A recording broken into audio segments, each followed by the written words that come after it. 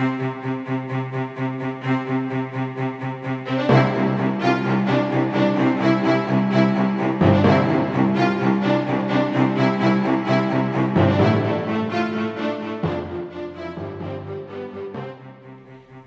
to this edition of the Talk of Simsbury. My name is Dominique Avery. Today we're going to preview the General Assembly short session, which opens on Wednesday, February 5th and will end on May 7th.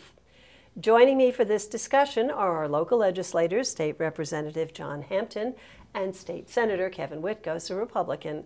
John is a Democrat. Thank you both for being here. It's our pleasure. Thank you, Dominique. Happy New Year. Well, Happy New Year to you. If you, the audience, are looking for political controversy in this show, you will not get it because I worked at CTN, the television network which broadcasts the activities at the legislature, and I will freely confess that my interest for this preview of the legislative session is that it will be a civics lesson on how the legislature works. Kevin, you're in your sixth term in the legislature, your third in the Senate, your third in the, after serving 3 years in the House. What do you think is the public's biggest misconception or misunderstanding about how the General Assembly works? Well, I think the public thinks that we're there all the time and that we can accomplish something in a day. And, you know, the old wise tale of government is the slow red tape of government. Well, that's true. There's a huge process to go from A to Z, and folks think that we can circumvent that or expedite that. It's set up for a reason, to make sure that all points of views are looked at throughout the committee process. So it just takes time. So things don't happen overnight in government. John?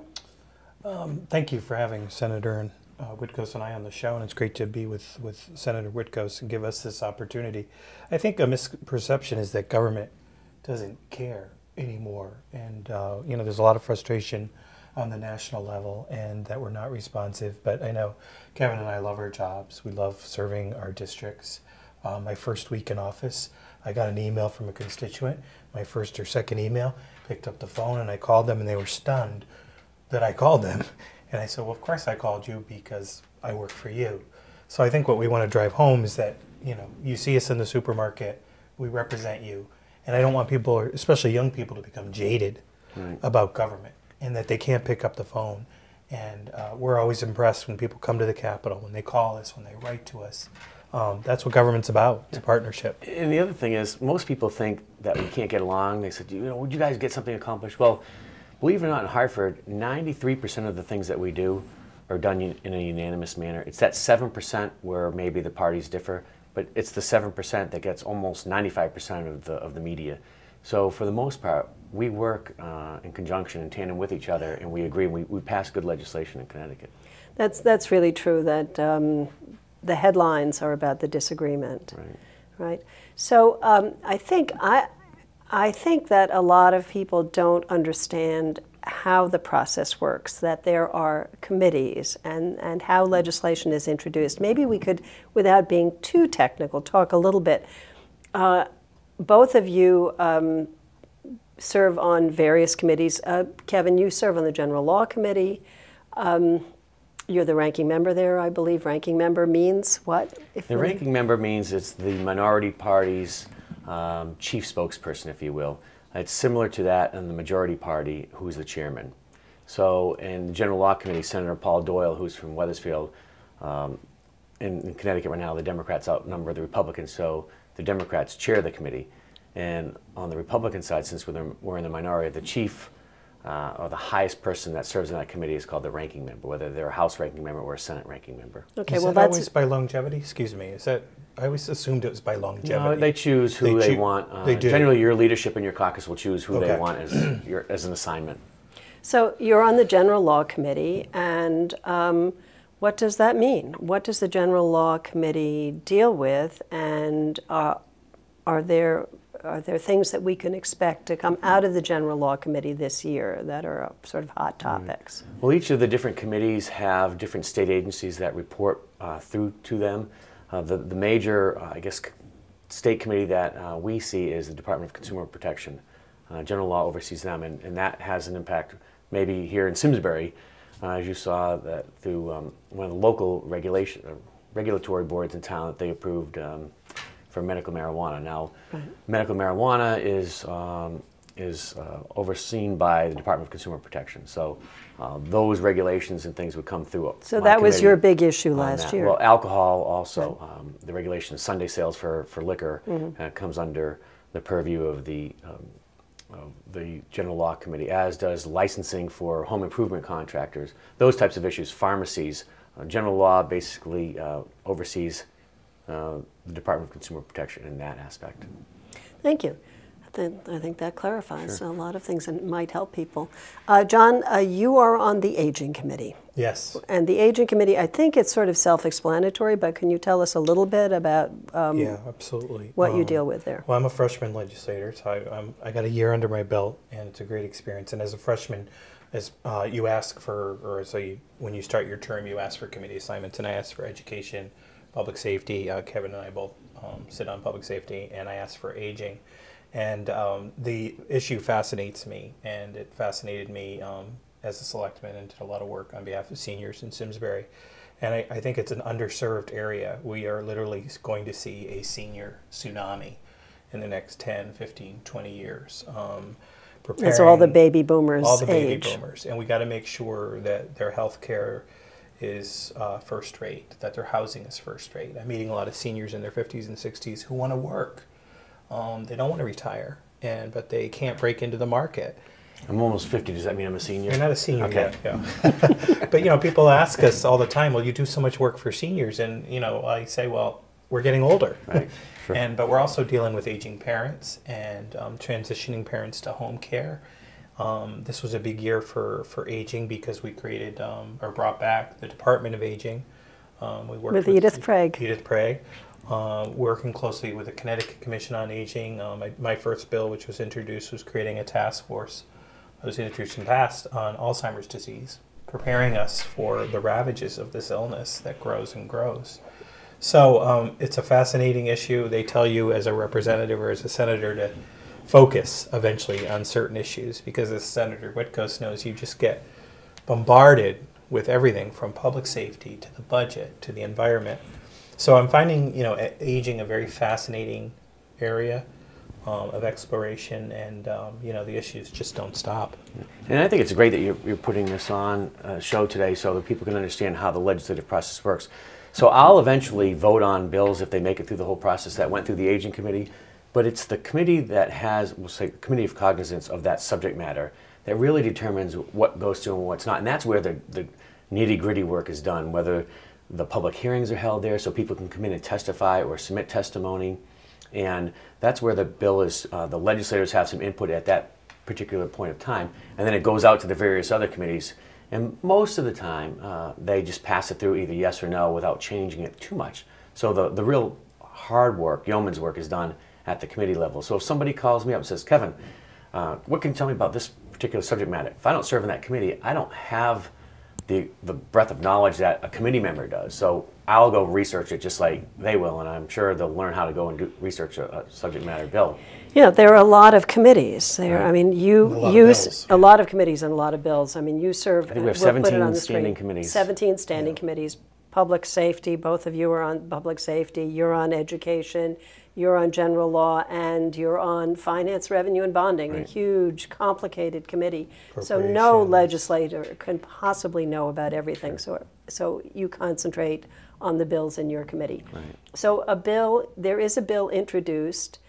In the short session, it has to come from the committee, right? Not from an individual legislator. And then sometimes it gets sent to a public hearing just to get a feel for it, and sometimes it's drafted and then goes to a public hearing, right? Is that? Yeah, it depends on if we've seen it before, and many times it takes 3 or 4 years for a bill to actually become a law or actually go through the process where it's actually voted on the floor. So if somebody had contacted their legislator, they contact John or I, don't be discouraged that if we didn't get it through the first year, because we're going to keep working at it. So hopefully by the 3rd or the 4th year, we would have legislators would have been familiar enough with it to feel comfortable in supporting the measure, whatever it happens to be. I want to get a little bit to the role of the public, which is at a public hearing, right? The public can come in and they can testify about a bill. How do they find out about a bill? Do they find out through a network of people, or should they be looking at the website, the General Assembly's website, or do you send out information, or is it just sort of by word of mouth? If there's an issue that's or in the newspaper? Wealth of resources. First of all, I would highly recommend folks to go to the cga.ct.gov website, and Kevin and I both have web pages, and there's a wealth of information. We send out mailings and email blasts, and but we encourage people, again, to call us. You know, I've heard from a couple of constituents who have ideas for bills, and I don't know if you've ever submitted a bill that you was constituent-based and saw it through the process. I know you've had more experience, but your constituents come up with some of the best ideas, and it's their government. So it's really important that folks reach out, call. You know, recently I just got a stack of letters this big on pesticides in playing fields. All of a sudden, you know, that's a big issue. And it's great when people write and email and stay engaged and stay informed. So, but people also have a role testifying. Absolutely. I think the best way that I would recommend to folks to track a bill is, as John said, go to www.cga.ct.gov, and that's the legislature's website. If you click on committees, it shows you the topic of the subject, whether it's education, finance, public safety, planning and development. So you click on the topic that you have an interest in, and then you go to the committee. Then there's instructions as well. The book, committee book, it says. You can go through all the different pieces of legislation that are available, write down the number, and then it shows you how to track it. So every time something happens to that bill, you'll get an email that says, this bill was passed out of this committee, it's now before this committee. And it will show you the dates and times if there's a hearing scheduled as well. So you're really kept informed. With today's technology, you're really going to be involved with the computer. It's true, but you have to know something. And I think that many members of the public might be interested, but they're intimidated. Yeah. They're intimidated by the website. They're intimidated by the vocabulary. And I think they're intimidated by even coming to the legislature. Right. And that's why I'm going to take a short break now. And CTN, where I formerly worked, has the state's version of C-SPAN, has recently created some very interesting videos on testifying at the legislature. And I thought we'd take a minute to show you an excerpt from their video on how to sign up for a public hearing. If you watch this, you will know and you won't be intimidated. And we'll be back for more discussion. Although some hearings are held in different locations around the state, most are conducted in the Legislative Office Building. Also known as the LOB, it's located next to the state capitol in Hartford. Free, secure parking is available on the first level of the parking garage located behind the LOB. Most hearings are scheduled in the morning, but some take place in the afternoon or evening. Room assignments are posted on televisions throughout the building, along with the day's activities. This information is also in the Legislative Bulletin. Before testifying, you must sign up, usually at the LOB. Generally, the sign-up sheet is posted an hour before the hearing starts in the room where the hearing is to take place. It will ask for your name, the bill number or numbers you plan on testifying on, and sometimes whether you are for or against the bill. When a large crowd is expected for a public hearing, the sign-up procedures may vary. Sign-up may start early in the morning in the atrium lobby. Briefcases and other items may not be used to reserve a place in line, and do not leave these items unattended. Over the years, committees have adopted more flexible procedures, the most significant being a lottery system, where it doesn't matter what time you get here because everyone has equal chance and equal access to draw that first number. And I think that's encouraged more people to come. Check the Legislative Bulletin for specific sign-up procedures for the hearing you plan to attend. A series of videos on how to testify is available on the CTN website at ct-n.com. Back to our discussion here. While we were taking a break, you were talking about some other ways that that people could contact you. If you just go over that quickly, and then I want to move on. Sure. Time is going fast. Again, if they go on the website, cga.ct.gov, and look up Representative Hampton or Senator Witkos. Our phone numbers for our offices are there, and just give us a call, and our staff will help guide you through the process of setting yourself up electronically. So it's very simple after that, and then you don't have to do anything. You'll just get those, and you can just click and read them. And if a constituent reads an article in the paper, for example, recently in Simsbury, medical marijuana came up, and I think that was before the legislature a couple of years ago. Last year. And before I arrived, and if you see that or a bill coming down the pike, take note of it, call us, and ask us about details to testify. We love sitting in public hearings and hearing from constituents, and it is intimidating, but we represent you. It can be a little scary at first, but you sometimes write testimony and bullets to kind of summarize your thoughts and feelings. Sometimes it's 1 or 2 sentences. So I mean, it's really that the new CTN videos are really good. Very People solid, can yeah. look at it explains exactly what to do, and I really think people should take a look at it. But so now I want to go to, we've talked about some of the bigger committees, but each of you have a relationship to smaller committees. Kevin, you are the ranking member of the internship committee. What is that, and why should people be interested in that? Well, the internship is a bipartisan committee, equal number of Republicans and Democrats, and it's for the college students to come and gain firsthand knowledge of how the legislature works. Generally, we have folks that are in the political science major, but it'll be any major that wants to apply. And they come and they spend a semester with the General Assembly working for representatives and senators and learning firsthand how the process works. And in the meantime, they're getting college credits for it. So it's a great avenue to, and it's also it's an eye-opener for many students that come for the first time to learn how government works. Right. So for any parents who have kids who are interested in politics, that's something that they should keep in mind and make sure their kids. And the website that we gave earlier, there's a link right to the internship committee. It's a great program. Yeah, and we it get is. great high-caliber students. So John, before, a long time ago, you actually worked at the legislature as a clerk on the Executive and Legislative Nominations Committee. Now that's also a minor committee from the public's point of view, because it's not really controversial. What does it do, and why is it important? Well, let me first start by saying it was great experience and preparation, in addition to my service on the Board of Selectmen. But working at the Capitol, you learn an incredible amount, and creating relationships and working with people on both sides of the aisle. That is a unique committee that processes all the gubernatorial and legislative appointments.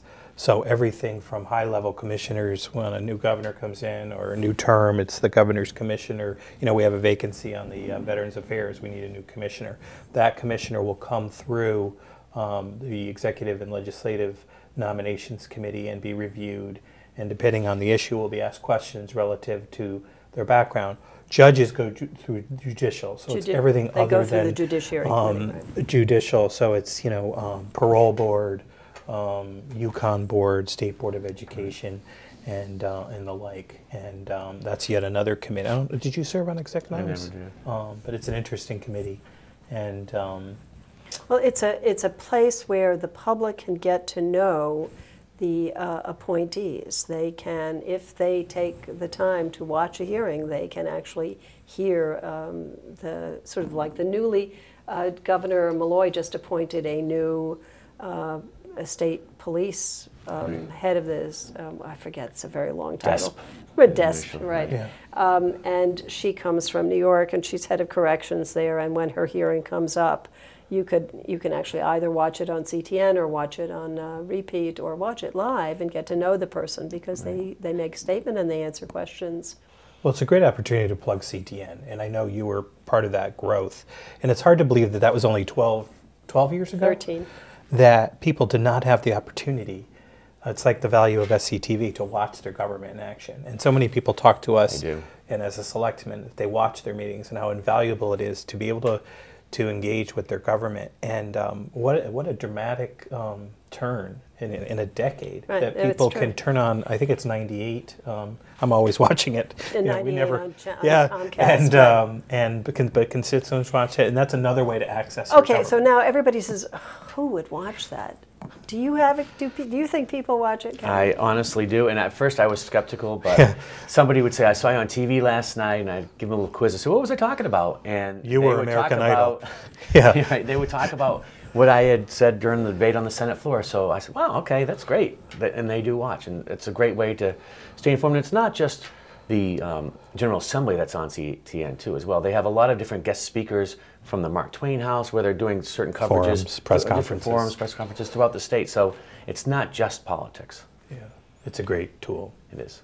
But it is a way people can get connected to their government and can see what's happening. And so every time somebody says, you know, we can't do anything, well, maybe that's true of the federal government is really big.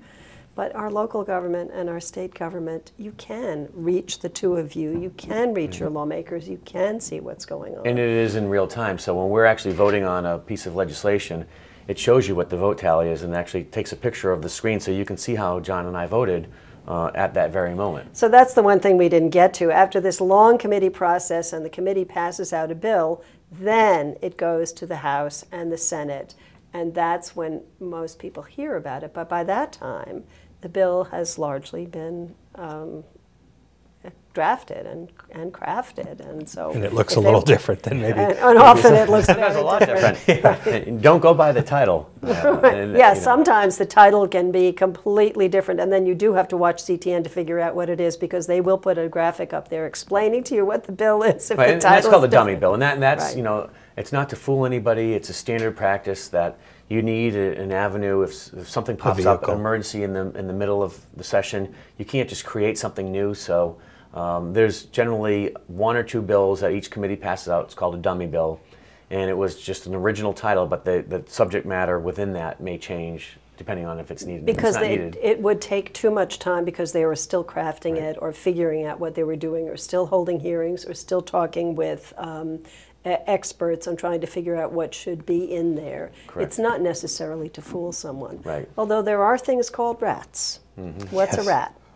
A rat is something that somebody put in at the last minute that it never came up for discussion generally beforehand, and people weren't aware that it was in there. Not everybody was aware. So it could be an education bill, and all of a sudden, you know, it could be like a funding for a project, correct? Or it's not favorably looked on.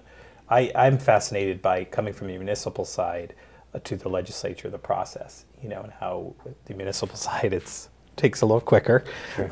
and the process, the committee process, and then it gets changed and it goes to another committee. It's like a pipeline, and I know we can refer folks to how a bill becomes a law because it's a really interesting process. It is I mean, if it needs to be, if another committee needs to look at it because it has some sort of relationship, it's quite a complicated process. And you have to work with both sides of the aisle and reach out to your colleagues at the committee level. Sometimes we're talking on the floor, or you know, Kevin comes into the chamber, in the House chamber, and talks about a bill. It is extensive and complicated. One thing people don't know is that Connecticut, all the committees are joint. So it's House and Senate, so it cuts down on some of the time. House and Senate senators work together on a committee. So there's not two aging committees like there is in Washington. There's only one, and you guys work together. We're very unique in that sense that, and there's only one public hearing from that committee, so you don't have a public hearing in the House and a public hearing in the Senate. So in that respect, thank goodness, because you know, we would be a full-time legislature if we didn't do it that way in Hartford. And just to edify folks at home, there are 151, this is Civics 101, 151 representatives based on population. I solely represent Simsbury, and there are 36 senatorial senators. district. Kevin's the 8th, and I'm the 16th district. So I think it's important to tell people Okay, the so makeup. now I'm going to end the civics lesson. Okay. We're sort of running out of time, but I wanted to, in the remaining few minutes, I wanted to give each of you to sum up what you hope most to achieve in this session from your perspective. Kevin, let's start with you. Well, from my perspective, mine's purely fiscal, I think. We have a budget surplus this year. I would like to see us use some of that surplus to mitigate a deficit that's being projected 2 years out. Because if we don't start attacking it in a small way now, I think it's going to grow bigger. We should listen to our business community about you know, reducing some of the regulations, expediting some of the permitting process. But the other focus I have is doing something with mental health, because I think that was missing out of our last year's focus. So I'd really like to do something with mental health, whether it's more access or how to get these people the help that they need. Well, there's been a task force that's been working very hard. I actually We've had watched way some too of many. that That's the hearing. problem. We have too many task forces in Hartford, but we need to take action. Actually, the mental health task force, I think, is coming up with is really focusing, especially for young people. It's focused. You'll I'm hear glad about to hear it. that. Yeah. Then good. I actually watched a hearing the other day. John, I would agree with Senator Witkos that we are just facing desperate financial times, and Connecticut continues not to be business friendly, senior friendly, young people friendly. And this year, we hope to really focus on cutting spending, and but we continue to work on mental health. We're never done with that issue, Right. as Kevin points out. I mean, that was critical. We did address a lot of it, but that is a huge nut to crack. I continue to be fascinated with aging issues. As you probably know, I'm working on a statewide water plan, right. which has become a really intriguing issue for me, and Kevin's been very supportive to protect our Farmington River and all our natural resources. So that continues to be a priority. And of course, we both want to make sure our kids have the best education possible, and that's always a top priority. Mm. So the work never ends, but we enjoy it. Well, I've really enjoyed having the two of you here. It has been a civics lesson this time. I'm hoping that we can, halfway through the session or three-quarters come back again anytime. And talk. It's been really delightful, and I'm so glad you came. Thanks for having and us. I hope the public actually learned something. Thank you very much. And so our time is up, and I want to thank everyone here at SCTV, in addition to our guests, our volunteer, Althea Greeny, who has actually run 3 cameras today. Because, well, I'm not going to explain why. Thank you again to my guest, John Hampton, Dominique. And Kevin Witkos. Thank you.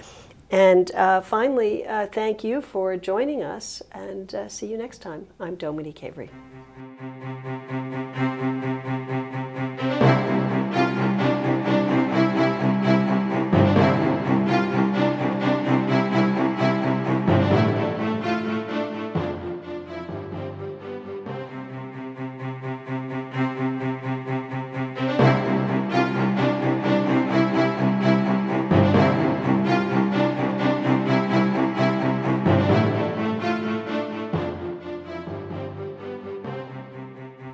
You're watching Simsbury Community Television. Your town, your schools, your government. Funding for Simsbury Community Television is provided in part by contributions from viewers like you. Thank you.